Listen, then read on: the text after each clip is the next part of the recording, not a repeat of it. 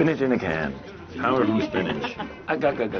Sometimes all you want from the spooky season is something little, like a mini candy bar. And a Halloween-themed episode of a wonderful TV show might provide just that. I do have this handy-dandy little trap here, and look, it even opens and closes. Look, look, look. We have all of the episodes you need to get into the Halloween spirit. Whether you want a spooky episode of your favorite sitcom, some animated scares, or an inspiring seasonal special. Welcome to Screen Crowd. Today, we bring you our top 10 Halloween episodes from TV shows. Number 10. Family Matters, Season 8, Episode 7, Stevel. Have you ever heard the expression, "be careful what you wish for"? In a 1996 Halloween episode of Family Matters, good-natured neighbor Steve Urkel discovers that he owns a ventriloquist dummy that looks exactly like him. Steve then hopes that his newfound friend is still alive, and he achieves his wish. I just wish I could make this dummy talk. Unfortunately, Stevel is born with a bolt of lightning and immediately proceeds to harass Steve and the entire Winslow family. Can you imagine convincing someone that your new doll is not only alive, but also torturing your family and friends? Steve, nothing with a plywood brain is alive. A large portion of the people are unlikely to believe you for a second. Number 9. American Dad, Season 7, Episode 3, Best Little Horror House in Langley Falls. American Dad's Best Little Horror House in Langley Falls is a humorous satire on our obsessions with true crime and keeping up with the Joneses, with all the hilarity we enjoy from the animated program and some darker turns. And Barry? I'm Jonah Hill, or Seth Rogen if I put on Steve's glasses. Stan decides to bring in 5 of the most deadly serial killers, using Roger's CIA connections to obtain real body parts and instruments. Usually when I see men in cages, they're kissing each other, and I'm throwing pesos at them. Peso! Kiss! Kiss! When the serial killers rush into the kitchen, Stan and others retreat through the woods to a factory, where they are rescued by Toshi, who kills the serial killers with his sword. Unfortunately, he first tears Francine's outfit in front of them, leaving her in underwear. Like this one? Is this what you want? Now that's a head I could cut off. And then releases them free, prompting Stan, Francine, Roger, and Klaus to seek refuge in the kitchen. When they learn that Toshi is seeking them, they retreat to Langley Falls. Number 8. Friends. Season 8, Episode 6, The One with the Halloween Party. Friends delivers holiday episodes exceptionally well. Its various Thanksgiving episodes are on a different level. Oh, Hi. Joey's going to be thrilled. He was hoping you'd come by as a slutty nurse. Actually, I'm just a nurse. You'd think that would embarrass me, but you see, I'm maxed out. But The One with the Halloween Party has its own charms. The cleverly titled The One with the Halloween Party debuted in Friends' 7th season. Monica and Chandler's choice to throw a Halloween costume party produces a slew of problems. Rachel, played by Jennifer Aniston, attempts to be a good person by handing out candy to trick-or-treaters. That deserves another piece of candy. Thank you. But she fails after boring the first one with a fashion story. Monica and Phoebe, dressed as Catwoman and Supergirl, debate about who would win a fight between Chandler and Ross. Who do you think would win in a fight? Catwoman or Supergirl? Catwoman, hands down. Yeah. But between you and Phoebe, I'd have to give the edge to Phoebe. What? Really? Number 7. The Office.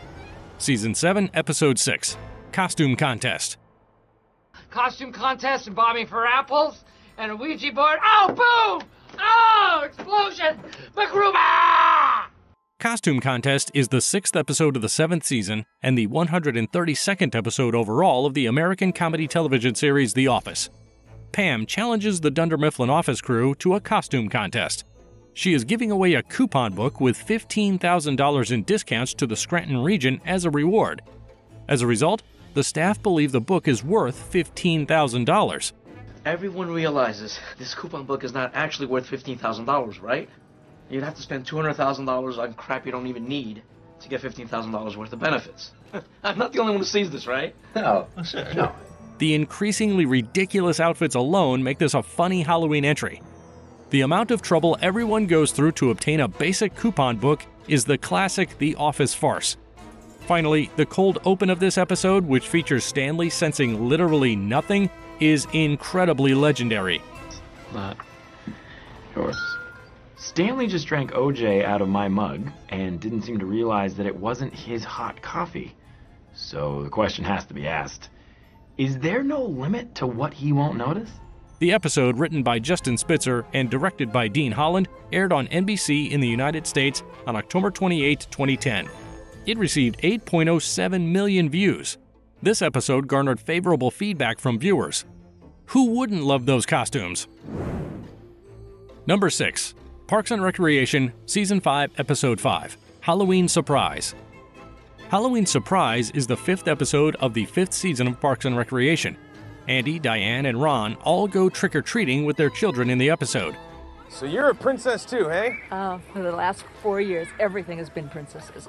Every book, every movie, every backpack, all princesses all the time. Oh, that sounds fun. It's a nightmare. Ron spends the majority of the night alone after a quarrel between Diane and Ron. The group of characters goes trick-or-treating again a week after Halloween. Parks and Recreation's brilliance is best described by little moments of absurdity, possibly more than any other TV program besides Community. Uh-oh. It's the death canoe. Get your foot out the water, dumbass. It's Blood Lake. In other words, it's the perfect show for recaps. Number 5. Stranger Things, Season 2, Episode 2, Trick or Treat Freak. Stranger Things is a fairly spooky show in and of itself, but the second episode of Season 2, Trick or Treat Freak, has a special kind of charm.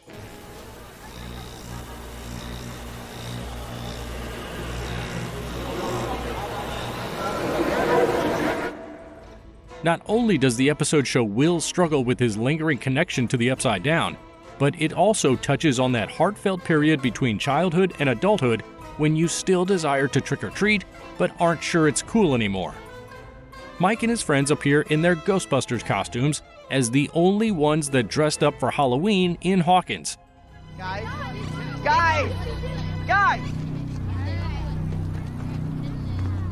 Why is no one else wearing costumes? Providing the right amount of nostalgia for anyone who misses trick-or-treating. It's a moment of reality in a deeply spooky show that makes everything that follows feel more personal. Number 4. Buffy the Vampire Slayer, Season 2, Episode 6, Halloween. Buffy had 2 excellent and quite different Halloween episodes. This one from Season 2 finds the gang thrilled about the occasion, which is unusual given there isn't normally much vampire activity on Halloween. What's the deal? A bunch of little kids need people to take them trick-or-treating. Sign up and get your own pack of sugar-hype little runts for the night. Yikes. I'll stick to vampires. Ethan's costume shop has the nicest costumes, but because this is Sunnydale, the outfits are a little unusual. Everyone transforms into whatever costume they're wearing. And the mighty Slayer has chosen an 18th century maiden who transforms into a damsel in distress whenever she sees a frightening monster. Does he know about your costume? Nope. Call it a blast from his past. Xander is a soldier who believes he's being trained in combat. Willow is invisible because she's a ghost. And Giles realizes it's his old friend Ethan Rayne who's up to no good. This humorous episode sets certain recurring themes throughout the series. The runner-up, Fear itself, is a terrifying episode. Number 3. Martin, Season 1, Episode 10, The Night He Came Home. It is only normal that there would be not just 1, but 2 amusing and spooky episodes entirely dedicated to Halloween, since this sitcom ran for a pretty good number of seasons, 5 to be exact. I could bite you on your neck now. I should break your neck, better get out of here. Get out of here, you little nasty You nasty. Your mama, that's why I don't like you anyway. In this funny Martin Lawrence Halloween special, Martin Payne and friends, including Tiny Roscoe, who was also portrayed by Lawrence, trade ghost stories and conduct a seance. What started as a harmless Halloween night ghost story session ends in fear as a ghost visits the group. Let this be a moral lesson to all of us. If they couldn't handle the result, they shouldn't have had a seance. Number 2. Freaks and Geeks, Season 1, Episode 3, Tricks and Treats. Tricks and Treats is the third episode of Paul Feig and Judd Apatow's cult favorite sitcom and finds the Weird family celebrating quite different holidays. Unfortunately, this program only lasted one magnificent season. Therefore, it only has one Halloween episode, but it's a really good one. Lindsay believes she is too cool for Halloween, but her mother wants her to stay home and hand out candy to trick-or-treaters. Meanwhile, we get some nice 80s costumes from Sam, Bill, and Neil, who venture to the streets for one last childhood Halloween. We're only freshmen in high school. High school? That's too old. You're young at heart.